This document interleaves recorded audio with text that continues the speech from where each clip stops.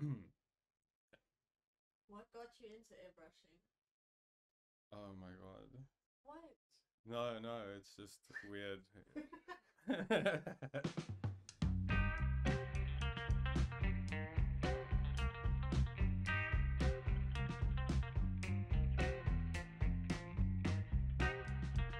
Um, okay, so I just got off the ambulance, right?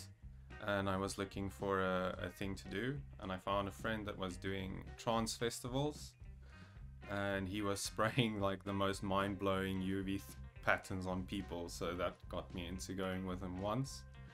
And I got to play with his airbrush, and then I bought my first one right after that.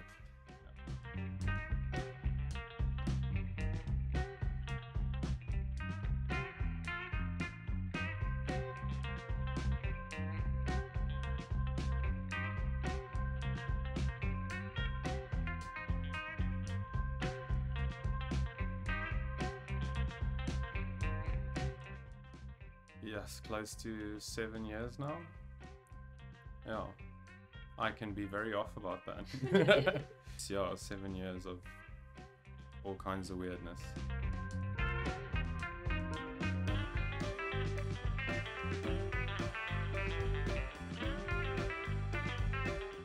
Yes, I feel like the walls are the most untapped part of it. So the more walls you can do and show people that with airbrushing you can recycle paint a lot better, instead of paying a lot more for graffiti paints. Even though you can decant graffiti spray paint into airbrushes, which makes them give you more detail and less spray over. So yeah, there's all kinds of reasons people should use airbrushes, because anything you can thin down, you can put through an airbrush, and especially with Iwata, like nothing gets stuck in that airbrush.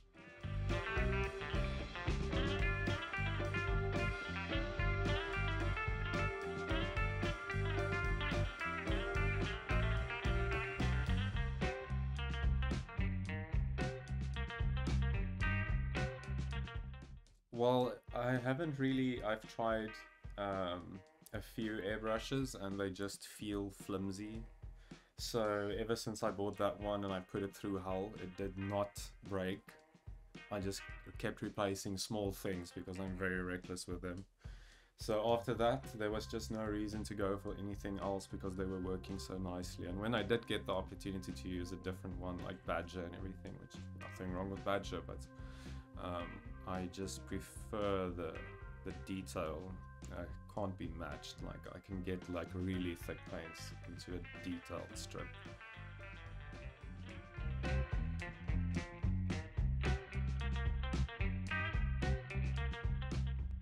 Well, the scales are mostly stencils and then freehanding to do the shading on both sides of the line, so it gives that three-dimensional thing. But yeah, we projected most of it onto the wall and just follow those tracing lines with an airbrush, and as long as your lines are consistent, yeah, they give you a texture.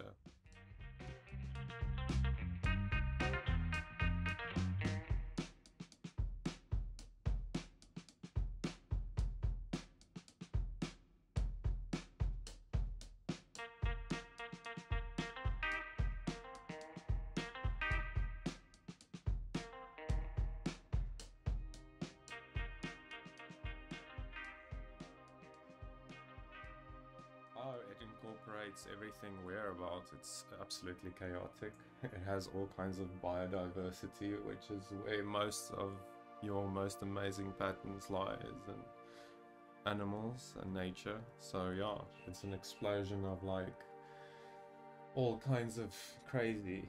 And yeah, space travel is by far our best accomplishment. So yeah, that is worth noting.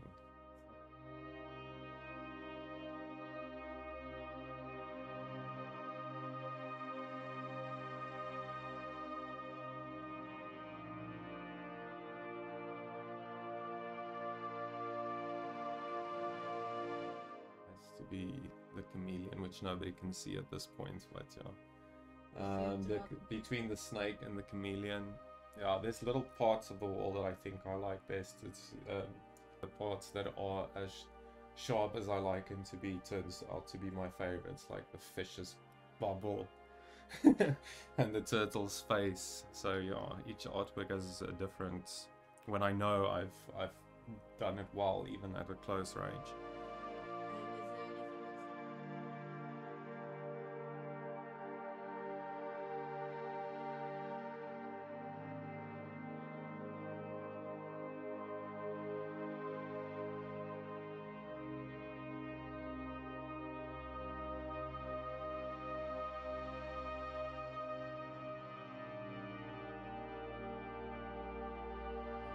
Golden ratio is the golden spiral. It's that spiral that you find everywhere throughout nature. Anything that you can think of that is biodiverse has some form of this pattern in them.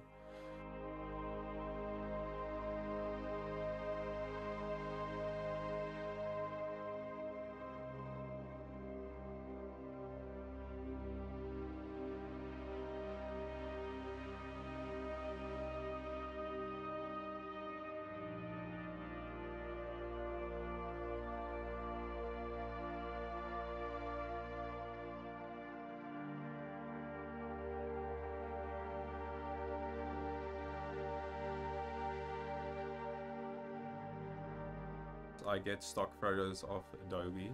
I look for the best photos I can find that has the best detail that I feel like would turn out really nicely with airbrushing. Photo can be as beautiful as you can possibly imagine, and the airbrush will make it look even more pretty up close because it's so unreal, the kind of spray effects you get with all the small spray effects. So it turns every picture that I find online, but they all are chopped out of actual photographs that people took, and then I replicate them onto the wall.